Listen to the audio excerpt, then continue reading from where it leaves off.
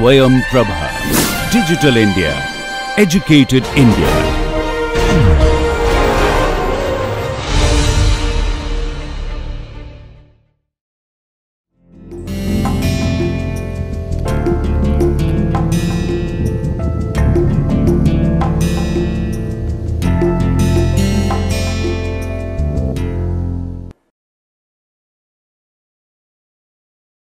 Namaste. Today we begin a new module which is Industrial Organization and Conservation. This module will have three lectures: the cost of production, competition, and monopoly. So let us begin with the cost of production. Now, in economics, we say that people do a rational decision making, which means that people take into account all sorts of information that they can have access to and they process that information to maximize their benefits.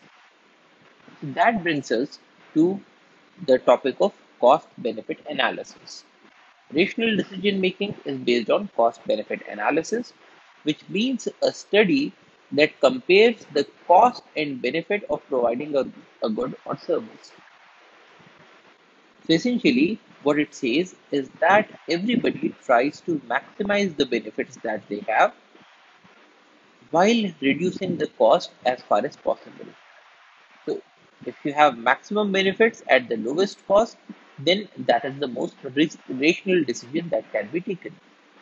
So this is the cost benefit analysis, a study that compares the cost and benefits of providing a good or a service. But herein lies a problem.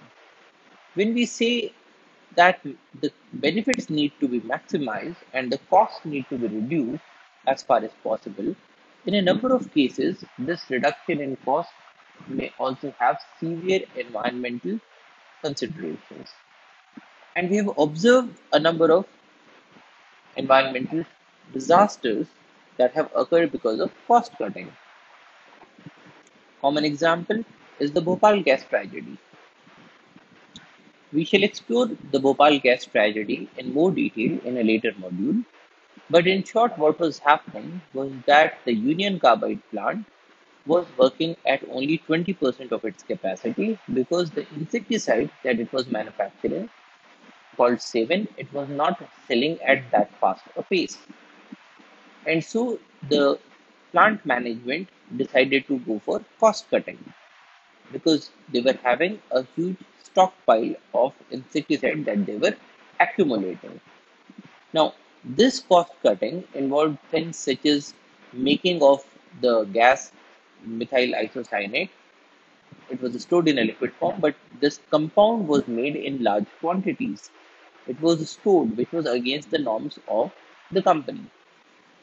Then it was stored in tanks that had to be around 50% full of milk, and the rest of the space had to be kept empty, but they were filled above the capacity. The refrigeration system was shut down to cut cost.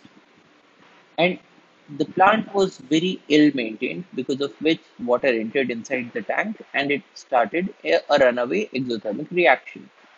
Now, in a normal plant, there were a number of measures that could have stopped this gas from coming out. So, if there was any gas leak, then it would have led to the sounding of alarms. But then the plant in Bhopal, it was not computerized. It did not have those sensors. Then if the gas still leaked away, then there were options of neutralizing the gas using chemicals. But then those towers were not working.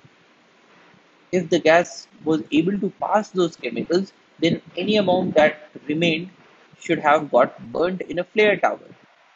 In a flare tower, there is a flame that is kept on so that any gas that passes through, it gets burnt. But then this flare tower itself was not working, again because of a cost cutting measure. So because of several cost cutting measures, the locals were untrained, they did not have the equipment, they did not have the resources to tackle any gas leakage. So because of a huge number of cost cuttings, the disaster occurred. The gas got leaked in 1984. So this is one environmental disaster that can be linked to cost cutting. And the tragedy still continues. There are a number of disabled people in Bhopal because of this. And this was heavily documented. Another environmental disaster due to cost cutting is the Love Canal tragedy. In this case, there was a firm that took the chemicals that were untreated chemicals, industrial waste, and they just dumped it into the Love Canal. So this canal was converted into a dump site. And later on, this site was handed over to the civil authorities for the construction of a school. And so a school was constructed on top of a dump site that was having a very huge quantity of untreated industrial effluents. And a lot number of children got exposed to those chemicals. Now here again, the company was only interested in doing the cost cutting, but even 35 years later, it is still oozing poison. Another example is the Minamata disease, in which case the Chisu Corporation in Japan dumped the untreated methyl containing catalyst into the oceans, into the seas. So the fishes started to die off, the animals started to show neurological symptoms, and in a short while, people also started to show a large number of neurological symptoms and disabilities. Here again, the company could have installed an equipment to treat the waste, but it was not done for cost cutting. So, cost cutting leads to a very um, significant influence on the environment, sacrificing health to corporate profits. Itai victims settling with the mining corporation. Release of large quantities of dioxin from this plant in Seveso. Or in recent past, cost cutting leading to the Gulf of Mexico oil spill. So BP's cost cutting was blamed for avoidable Deepwater Horizon oil spill. So in all these cases, what we are observing is that cutting of cost by firms can lead to and has led to a large number of environmental disasters. But then the firms are doing this cost cutting because they seem to be rational decisions for these firms. Because in economics, we assume that everybody is a rational decision maker, and in a number of cases, this cost cutting does appear to be rational. This is rationality in the short term. In the long term, it can have very tremendous consequences, but then in the short term, people do think that these are rational decisions. Now, because cost cutting has such huge impacts on conservation, it is prudent that we should understand what is the cost of production, and why do companies go for a cost cutting. So, the firms go for a cost cutting because for the firms, cost determines the profit. And in this context, we can define the total revenue, total cost, and the profit. Total revenue is the amount a firm receives for the sale of its output. So when a firm is selling something, the amount that it receives for the sale of this output. So when it is selling something, the total amount that it receives is the total revenue. And total cost is the market value of the inputs a firm uses in production. So to take an example, let us say that there is a firm that is manufacturing samosas.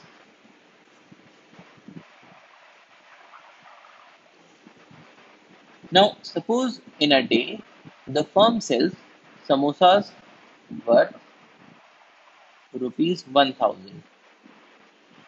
Now, this sale has brought in a revenue to the firm which is rupees 1000.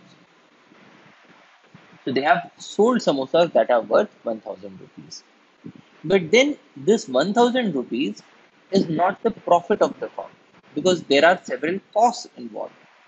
So, you have the cost of the raw materials, you have the cost of electricity, You may have the cost of the workers' wages. You may have rental cost because there is a space that has been rented to make these samosas. So you can have n number of costs. And suppose all these costs add up to rupees 750. So in this case, we will say that this is the cost of production. And the difference between the revenue of 1000 rupees and the cost of rupees 750 will give us the profit. So the profit is 1000 minus 750 is rupees 250 for this particular day. So total revenue is the amount a firm receives for the sale of its output, in this case 1000 rupees. Total cost is the market value of the inputs a firm uses in production. Now we are emphasizing market value because we will not say in the case of raw materials, we will just say that the raw materials is rupees 150. We will not say in this case that the raw material is maida or it is water or it is salt. But what we are doing is that we are taking the market value of all of these and we are saying that raw material is in total 150 rupees. So the total cost is the market value of the inputs a firm uses in production. And profit is total revenue minus total cost. Now, when we talk about the costs, there are explicit costs and implicit costs. Explicit costs are input costs that require an outlay of money by the firm. So the important thing here is outlay of money, such as wages to workers, cost of raw materials. So in the case of explicit costs, we are asking the question, what are the inputs for which the firm is paying money? So the firm is paying money to buy maida, the firm is paying money to buy potatoes, the firm is paying money to get salt, the firm is paying money to its workers, the firm is paying money for say electricity, fuel, rent, and so on. Now all those things for which the firm requires an outlay of money, they are known as explicit costs. Implicit costs are input costs that do not require an outlay of money by the firm. So these still are costs, but they do not require an outlay of money. Example, the opportunity cost of foregone income from other sources, the opportunity cost of capital that could otherwise have earned interest. An example of this opportunity cost is say there is a person who was working in a software industry and was earning say 60,000 rupees in a month. Now this person leaves his job and say starts a startup company to say manufacture spectacles. Now, when the person is uh, making spectacles in this company, in this startup, he is not earning the 60,000 rupees that he was earning in the software firm in his earlier job. Now, this 60,000 rupees is something that this person has given up to start the startup. So this 60,000 rupees is an opportunity cost that has been given up, and so we will count this as an implicit cost in making of the spectacles. So this is an input cost that does not require an outlay of money by the firm. So the spectacles firm will not say that we have foregone this 60,000, but then this is a cost for this person. Another example is the opportunity cost of capital that could otherwise have earned interest. Now, suppose this person to make his spectacles factory, he spends say 20 lakhs of rupees to get the space and to get certain equipment. Now, this 20 lakhs of rupees, had he not invested it in making of this startup firm, could have been say put into a bank, and in that bank this money would have earned certain interest. Now when this money is being used for the startup firm, then the person is losing out on that interest that this capital would have earned otherwise. So this again is an implicit cost. So this is a cost that this person is paying, but this is not a cost for which the firm will put up an outlay of money. So this is an implicit cost. And depending on whether we include the implicit cost or not in the computation, we have two different kinds of profit. Now, economic profit is defined as total revenue minus total cost, including both the explicit cost and the implicit cost,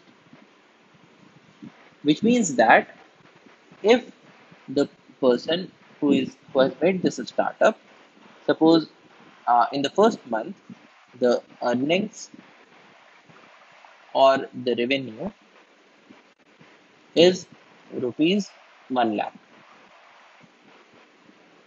and the cost of inputs, that is the cost of the raw materials, electricity, payment of wages, and so on, is rupees 30,000.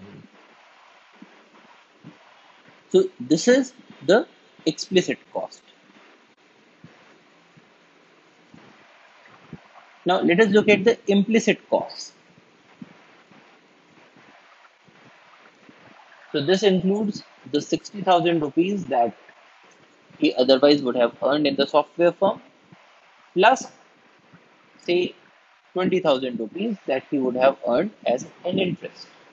So in this case, we will say that the implicit cost in total is 80,000 rupees.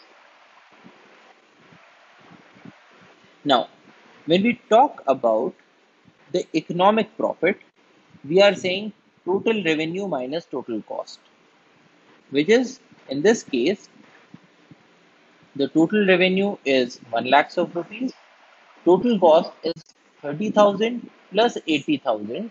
So in this case, the total cost is rupees 1.1 lakh. Now this is the total cost and this is the total revenue, 1 lakh. Now in this case, we will say that the economic profit is rupees 1 lakh minus rupees 1.1 lakh is minus 0.1 lakh rupees. So in this case, what we have computed is that the economic profit is minus 0.1 lakh, which means that this person is at an economic loss because the profit is negative. Whereas the accounting profit is total revenue minus total explicit cost. Now, total revenue is 1 lakh of rupees. So, this is the total revenue. Total explicit cost is 30,000 rupees. And so, we will say that the accounting profit is 1 lakh minus 30,000 rupees is 70,000 rupees. So this person is earning an accounting profit of 70,000 rupees, but an economic profit of minus 10,000 rupees. So there is a big difference between the profit or loss that a person would feel when there is a computation being done on accounting basis or on the economic basis. Now, in this case, the accountant might say that, okay, this person every month is earning 70,000 of rupees. So this person should continue to be in this startup.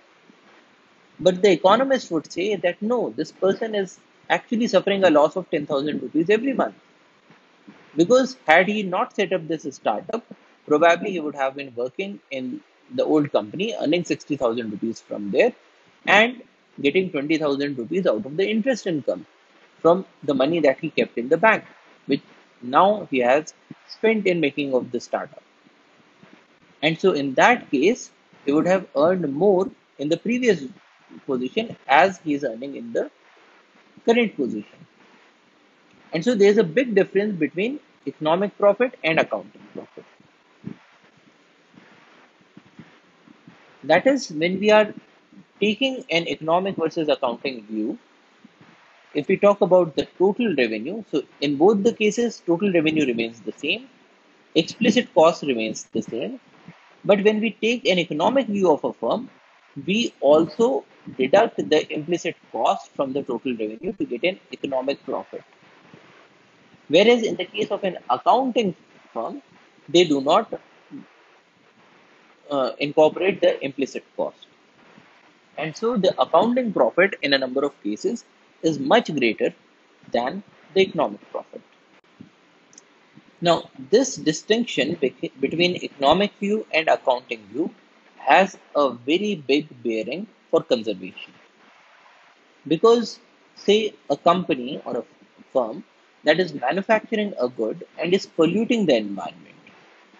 Now, how would this the accountant and the economist view such a firm?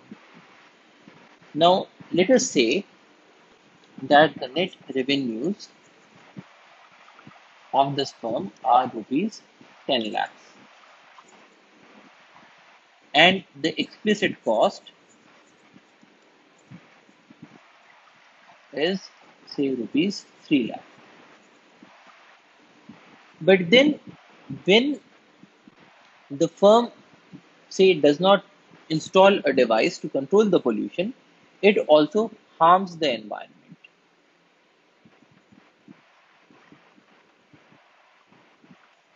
Because of pollution, and the harm to the environment is say rupees 5 lakhs. Now, the economist would say that this harm to the environment is leading to an implicit cost. Because if the environment was not harmed, then probably this 5 lakhs would have been accrued to the society. So, this is an implicit cost.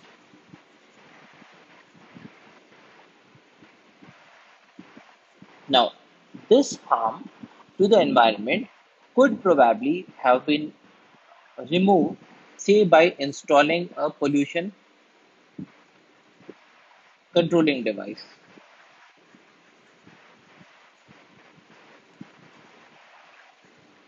which would have cost the company 1 lakh of rupees. Now, let us look at the view of this firm from an accounting point of view.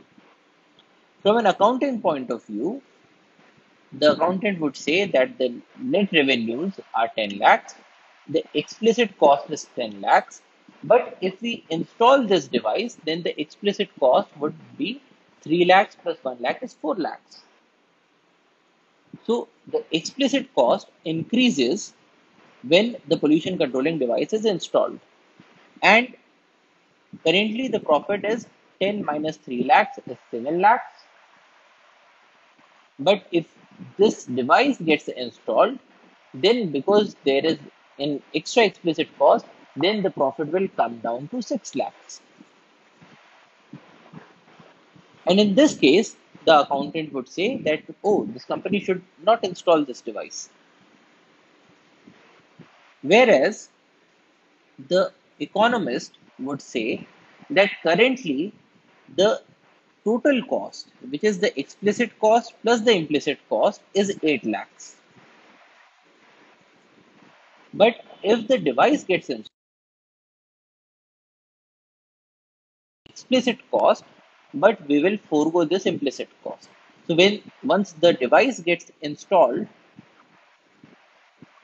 then the total cost would be 3 lakhs of the explicit cost today plus 1 lakh is 4 lakhs, but we will be saving on this 5 lakhs. And so the profit would be 10 lakhs minus 4 lakh is 6 lakhs. But currently, without the device, the total cost is 8 lakhs of rupees, and so the net profit is 10 minus 8 is 2 lakhs. So currently the profit is 2 lakhs. With the device, it will increase to 6 lakhs. So the economist would say that the firm should install this pollution controlling device. Now, in both of these cases, we are doing a rational decision making, we are doing a cost benefit analysis. But when we incorporate all the explicit and all the implicit costs, then we have a much better picture of what the firm is doing to the society. And in that case, our decisions will be much better. When we look at things from the accountant point of view, we do not incorporate the implicit costs. And in such a scenario, in a number of cases, it is possible that we will take a decision that will not be in the best interest to ourselves or to our society. Now, similar to the example of the person who left his software job and started a startup, in that case, the accountant will say that this person is earning a profit and so he should continue in this startup. Whereas the economist might say that no, he was in a much better position earlier. Similarly, in this case, the accountant will say that this device should never be installed because it will bring down the accounting profit because it will increase the explicit cost by 1 lakhs of rupees. But the economist would say that by increasing the explicit cost by 1 lakh, we are saving 5 lakhs in the implicit cost. So there is a net saving of 4 lakhs of rupees, which is much better. So this is why we need to understand the difference between the economic view and the accounting view. Now, when we are doing this cost benefit analysis, another thing that we need to keep in mind is the marginal product. Marginal product is the increase in output that arises from an additional unit of input. So now what we are trying to do is we are asking how much of things should be produced. So there is a cost of production, we have implicit cost, we have explicit cost, there is a profit. Now the thing is, should we make more and more of this stuff, or is there a limit to which we should be making this stuff? How do we decide that? So for that, we are now getting into how much to produce. So in this context, we can talk about a marginal product, which is the increase in output that arises from an additional unit of input. A good example is this firm that is making samosas. Now, if the number of workers is zero, in that case, the total output is zero because there is nothing that is being made.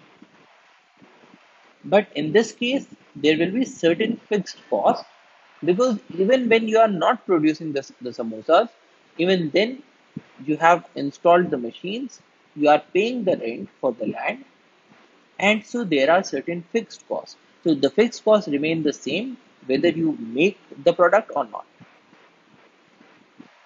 Now, if the firm employs one worker and the output of samosas now becomes 50.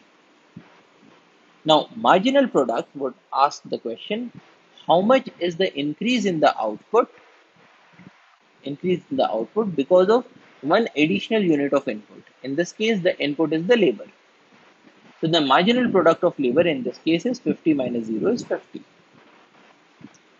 Now, if the firm employs two workers and the samosa output increases from 50 to 90, then the marginal product will be the increase in the output, that is 90 minus 50, because of an additional unit of input. So the marginal product in this case becomes 90 minus 50 is 40, and so on. So with each additional input of worker, there is a change in the output. Marginal product is asking the question, how much is this change? So marginal product is the increase in output that arises from an additional unit of input. Now this input can be anything. This input can be in terms of the workers that are employed. This input can be in the terms of raw materials. It can be in terms of the number of machines that are installed in the factory and so on. But for any input, when we increase the input by 1 unit, what is the net increase in the output is what marginal product is asking. And in the case of marginal product, we normally observe a diminishing marginal product, which is the property whereby the marginal product of an input declines as the quantity of input increases. What we are saying here is that when the number of workers is increasing from 0 to 6, the marginal product is reducing in each case. That is, when you increase the number of workers from 0 to 1, you get a much greater increase in the marginal product than when you increase it from 5 to 6. So in this case, from 0 to 1, you are getting a marginal product of 50, whereas when you increase it from 5 to 6, you are getting a marginal product of only 5. So this is the law of diminishing marginal product, the property whereby the marginal product of an input declines as the quantity of the input increases. That is, when we plot the number of workers on the x-axis and the marginal product on the y-axis, the marginal product with increasing number of workers, it goes down. And there are several reasons for this. One is that there can be crowding in the factory. So earlier, each worker was getting sufficient space to work, but now, because of the overcrowding, people are not getting sufficient space to work, sufficient space to move. So that would reduce the efficiency of every worker, because earlier the worker could move from point A to point B, say in 30 seconds, but now because there are 5 people standing between point A and point B, and this worker has to negotiate the path, so in place of 30 seconds, now he is taking say 2 minutes. And so the output per unit time will go down. Another reason could be an insufficient access to equipment. So probably there is only a single mixer in this factory. And so when there was only one worker, so this worker was having 100% access to the equipment.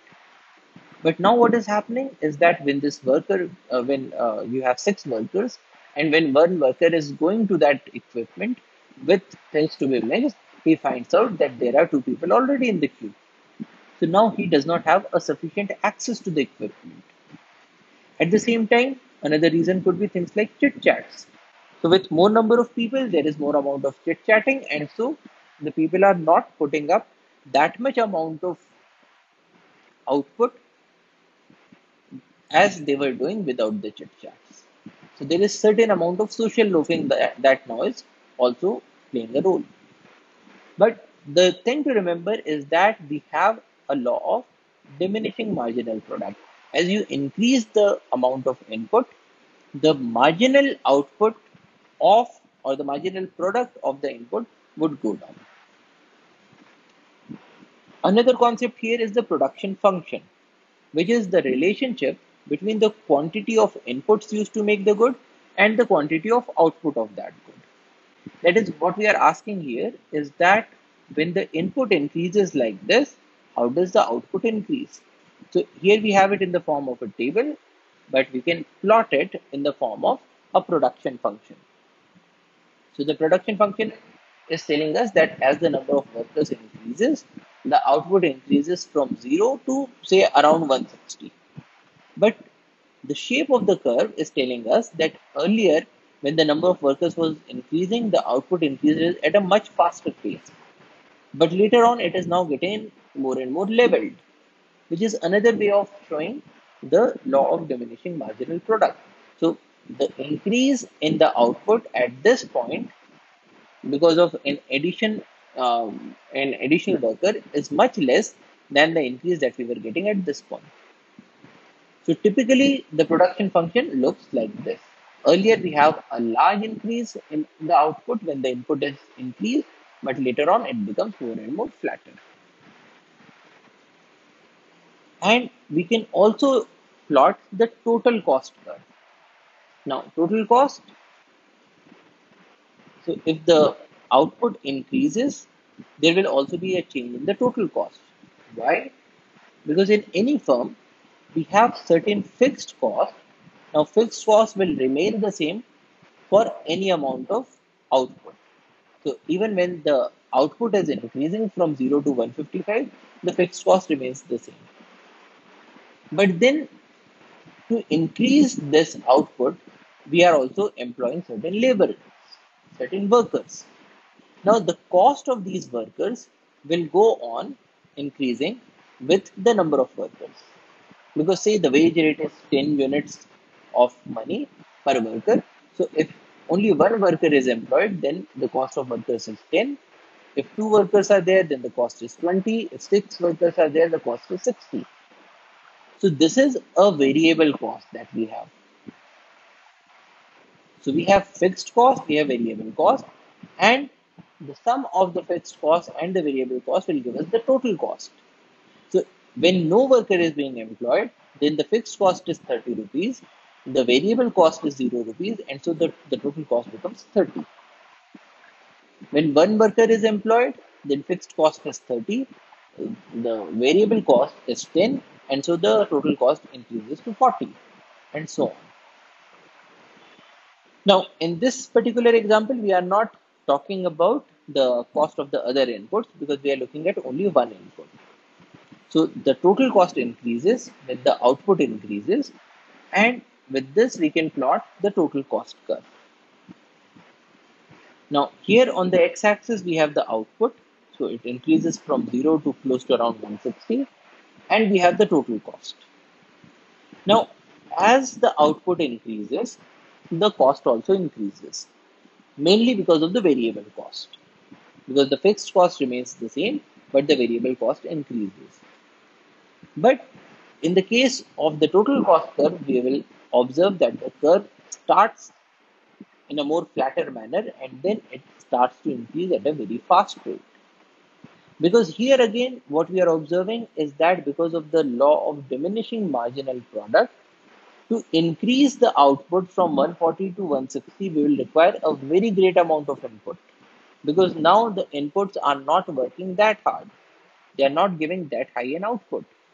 Whereas when we increase the output from 0 to say 50, the costs involved are very less because the inputs are putting up a very large amount of output. So as the inputs are increased, their marginal product decreases, because of which for any additional amount of output, we will need to put up a very large amount of input, which would also mean that we would have to spend a very large amount of money. So the total cost increases.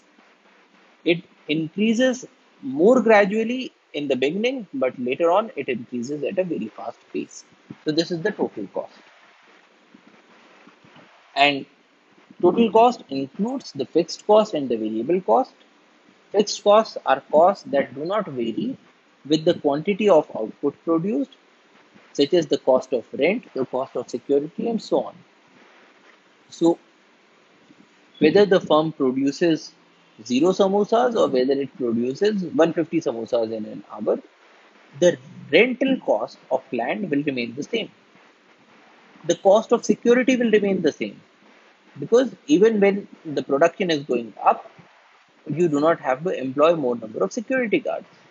But even when you are not doing any production, you will still require the security guards to protect the equipment, to protect the premises.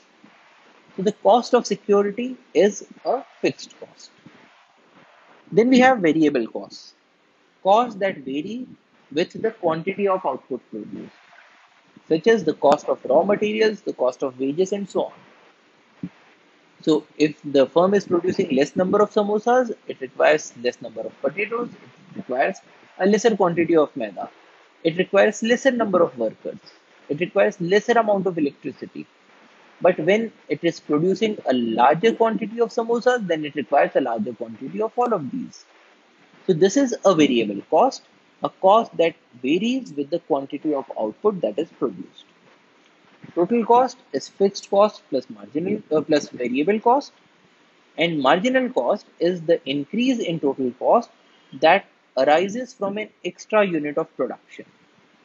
So what we are asking in the case of marginal cost is that if you increase the output by 1 unit,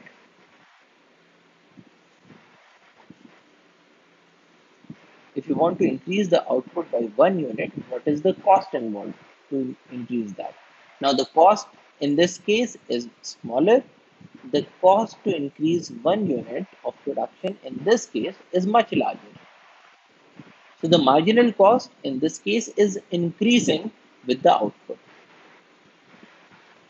So marginal cost is the increase in the total cost that arises from an extra unit of production.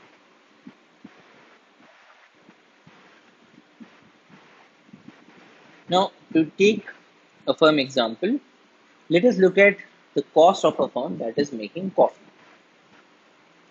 And in this case, when the number of coffee cups per hour increases from 0 to 10, the fixed costs remain the same. The variable costs go on increasing. And the total cost is given as fixed cost plus variable cost. So in this case, for 0 cups of coffee, we have a fixed cost of 3, variable cost of 0, so total is 3. For 1 cup of coffee, the fixed cost is 3, the variable cost is 0.3, so the total cost is 3.3. For 2 cups of coffee, that becomes 3.8, and so on. So this is the total cost. The marginal cost is the cost of increasing 1 unit of the output. So from 0 to 1, when the number of coffee is increased from 0 to 1, the total cost increases from 3 to 3.3. And so the marginal cost of 1 cup of coffee in this case is 0.3. 3.3 minus 3 is 0.3. But when it increases from 1 to 2, then the total cost increases from 3.3 to 3.8, which means a marginal cost of 0.5. When you subtract 3.3 from 3.8, you get 0.5. So here the marginal cost is 0.5. The cost of making an additional cup from 2 to 3, it is 0.7. So here we are observing that the marginal cost is increasing. And so if we plot these costs, we will find that the fixed cost remains the same, say 3 rupees, whether the firm is making 0 cups of coffee or it is making 10 cups of coffee. So the fixed cost remains the same. It is a flat line. The variable cost shown in green, they increase with the number of cups, because with more number of cups you require more sugar, more water, more milk, more coffee. So the variable cost go on increasing. If you look at the total cost, then total cost, because it is the sum of the fixed cost and the variable cost, it will also increase. Because fixed cost is the same, variable cost is increasing, and so total cost will also increase. And when we look at marginal cost, we are asking the question, what is the difference from this point to this point in terms of cost? What is the difference from this point to this point in terms of cost? And in this case, we are observing that the marginal cost is increasing. So to make an additional unit of coffee, an additional cup of coffee, the costs are increasing. So earlier we required lesser cost to make a cup of coffee or to increase the production of coffee by 1 unit. But later on, we require much more amount of money to make an additional cup of coffee. Now, this is because of the law of diminishing marginal product, because our inputs that we are buying from the cost, they will not be giving out that large an output. So these are the costs. Now, we can also look at the average cost. So we have the average fixed cost, which is the fixed cost divided by the quantity of output. So in this case, the fixed cost is this. The quantity of output, when it increases, we can find out the average fixed cost. Another one is average variable cost, which is the variable cost divided by the quantity of output. The third is the average total cost, which is total cost divided by the quantity of output. And fourth cost is the marginal cost, which is the change in the total cost divided by the change in the quantity of output. So in this case, we have a fixed cost, we have an increasing variable cost, and so the total cost is also increasing. Now, in finding out these average costs, for average fixed cost, we do 3 divided by 1 is 3. In the next line, we have 3 divided by 2 is 1.5. So the fixed cost is remaining the same. So in this case, the numerator remains the same, fixed cost, but the denominator is increasing. And so the average fixed cost it goes on decreasing. What about the variable cost? The variable cost for making 1 cup of coffee is 0.3, so the average is 0.3. To make 2 cups of coffee, it is 0.8. So the average variable cost is 0.8 divided by 2 is 0.4. To make 3 cups of coffee, the variable cost is 1.5. So the average is 1.5 divided by 3 is 0.5 and so on. And here we are observing that the average variable cost is increasing. Now the average variable cost is increasing because of the law of diminishing marginal product. Now, if we look at the average total cost, so we have this total cost divided by the number of cups of coffee. So 3.3 divided by 1 is 3.3. 1.5, 3.8 divided by 2 is 1.9. 4.5 divided by 3 is 1.5 and so on. So average total cost is the total cost in that particular row divided by the number of cups of coffee, and that would give us the average total cost. Marginal cost is an increase in the total cost divided by the increase in the number of cups of coffee. So for each additional cup of coffee, what is the cost involved? So here we can find out the marginal cost by dividing the value in this row by the value in the previous row. So 3.3 minus 3 is 0.3. 3.8 minus 3.3 is 0.5. 4.5 minus 3.8 is 0.7 and so on. So in this case, we can find out the average fixed cost, the average variable cost, average total cost, and the marginal cost. Now this is how it looks like when we plot them. Now the red curve is showing us the average fixed cost. Now the average fixed cost, it goes on decreasing. So the average fixed cost, it decreases from 3 to 1.5 to 1.1 and so on. So it is going on decreasing, which is what we are observing here, that the average fixed cost is going on decreasing. But earlier the decrease is very large and later on the decrease is much lesser. Now this is because in the case of the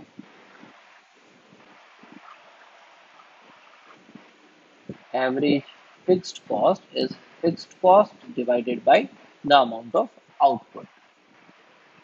Now earlier what we are seeing is that it is 3 divided by 1 or it is 3 divided by 2 and 3 divided by 1 is 3, 3 divided by 2 is 1.5. So there is a large change from 3 to 1.5. But when we do say 3 divided by 9 and 3 divided by 10. So 3 divided by 9 is 1 by 3 is 0.33 and 3 divided by 10 is 0.3. So here the change is very less. The change is only 0.03. Whereas here the change was much larger. It was 1.5. Which is what we are observing here in this curve, that earlier the fixed cost it decreased by a very large amount, but later on the change is very less because the denominator is increasing, the numerator is kept fixed, the denominator is increasing, and the impact of this increasing denominator will be much felt in the beginning than at the later stages. So the average fixed cost goes on decreasing. The average variable cost and the marginal cost, they go on increasing with the number of cups of coffee per hour because of the law of diminishing marginal product. Now to make each additional cup of coffee, we require more of the inputs because now the inputs are not working that hard. And that would increase both the marginal cost and also the variable cost. So the variable cost and the marginal cost, they go on increasing. The average total cost, it decreases in the beginning and later on it increases. Now, the decrease in the beginning is because of the decrease in the average fixed cost. Now, what we are observing here is that the total cost is equal to the fixed cost plus the variable cost. The average total cost is total cost divided by the output. So, if we divide the whole of the RHS also by output, we will get this.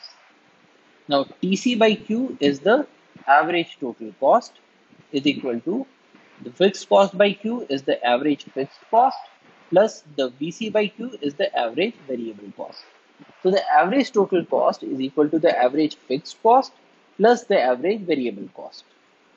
Now, as the number of cups of coffee increases, we find earlier a very great decrease in the average fixed cost. So the average fixed cost, it decreases very quickly. But at later stages, it will decrease at a very less amount. So we can say that after a while, it will tend to become constant. But earlier, it decreases very fast. But the second component is the average variable cost. Now, the average variable cost, it goes on increasing. Now, in the beginning, when we look at the average total cost, the average fixed cost is very high, the average variable cost is very less. So, in the beginning, what we're observing is that in the beginning, the average fixed cost is very much greater than the average variable cost.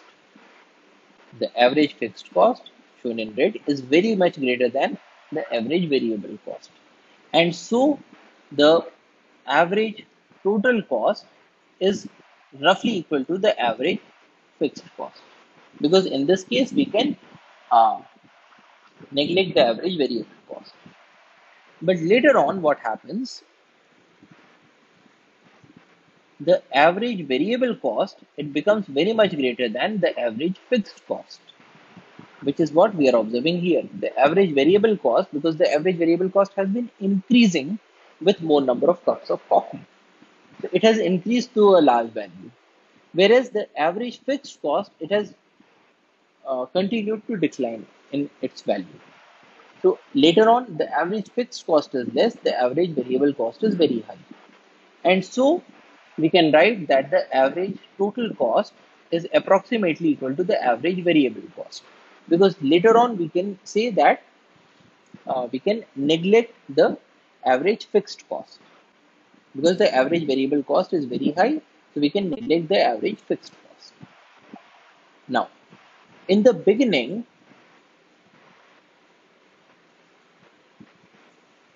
what is this telling us? If we look at the curve, in the beginning, the average total cost is roughly equal to the average fixed cost, which means that when the average fixed cost decreases, then the average total cost also decreases because it is roughly equal. So the average total cost is roughly equal to the average fixed cost. Because we can neglect the average variable cost, they are very less. So in this case, when the average fixed cost will decrease, the average total cost will also decrease.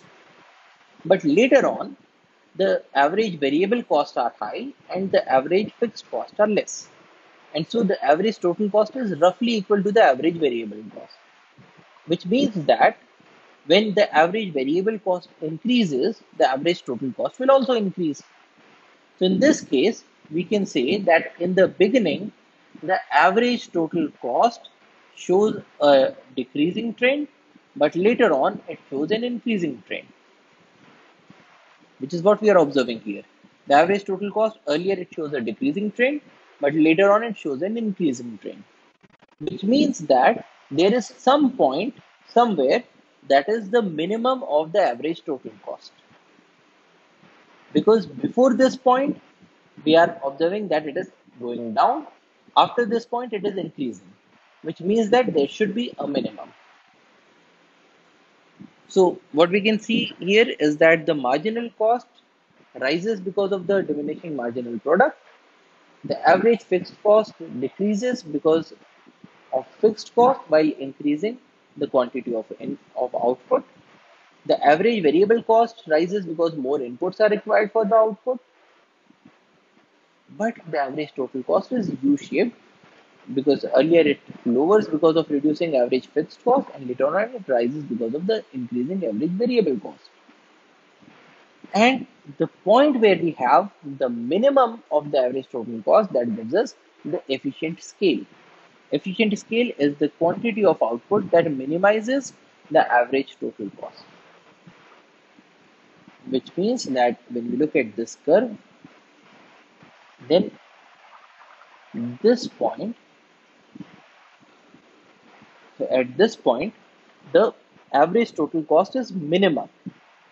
So this quantity, which is 6 cups of coffee, we will say that this is the efficient scale because this quantity of output minimizes the average total cost. So the average total cost is the least at 6 cups of coffee. But then how do we reach this lowest value? Is there any correlation between all of these costs? So we will find out that the relationship between the marginal cost and the average total cost is that the marginal cost curve cuts the average total cost curve at the efficient scale where the average total cost is the minimum. Now, why is that so? When we talk about the marginal cost is the cost of producing an extra unit of coffee. So the increase in cost for making one more cup of coffee. Now, in this case, before this point, so to the left of this point, the marginal cost is less than the average total cost, which means that if one more cup of coffee is produced, then the average total cost will further reduce. Whereas to a point to the right of this, the marginal cost is more than the average total cost. So when the marginal cost is more, it means that to make an extra cup of coffee, it will now cost more than the average total cost. Which means that at this point, to the right of this efficient scale, we will find that the average cost will increase. So it is decreasing here, it is increasing here. So this point where both of these curves, it should be the minimum of the ATC line. So the marginal cost curve cuts the average total cost curve at the efficient scale where the average total cost is the minimum, because to the left of this point, the marginal cost is less than ATC and the ATC is falling. To the right of this point, because it has cut here, so to the left it is less than ATC, to the right it is more than ATC. So to the right of this point, the marginal cost is greater than ATC and the ATC is rising. So to the left it is falling, to the right it is rising, so the point has to be the minimum. So this is the relationship between the marginal cost and the average total cost curve, that the marginal cost curve cuts the average total cost curve at the efficient scale.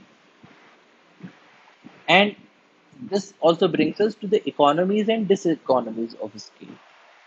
Economies of scale is the property whereby the long run average total cost falls as the quantity of output increases. Which means that when we talk about economies of scale, it makes more sense for the firm to produce more output. Because when the output is more, the long run average total cost falls. A good reason is because of specialization. So different components that are required to make the product, they are brought together. And so the output increases. Diseconomies of scale is the property whereby the long run average total cost rises as the quantity of output increases because of problems in coordination. And a constant returns to scale is the property whereby the long run average total cost stays the same as the quantity of output changes. So what we are saying here is that in the case of certain firms which show an economies of scale, what happens is that with more production, more and more specialization is brought in, which increases efficiency, because of which the average cost further reduces.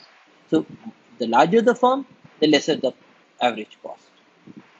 In the case of diseconomies of scale, the larger the firm, the larger is the problem of coordinating different units. And so the larger it becomes, the more the cost will rise. So different firms will show different tendencies. Some will show the economies of scale, some will show diseconomies of scale, and some others will show a constant return to scale. So to summarize, costs determine the levels of profits.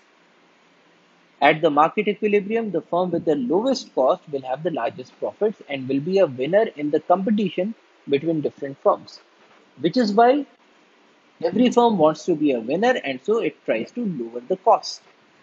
And this is the reason why firms try to cut the cost even at the risk of environmental damage. So that's all for today. Thank you for your attention. Jai Hind.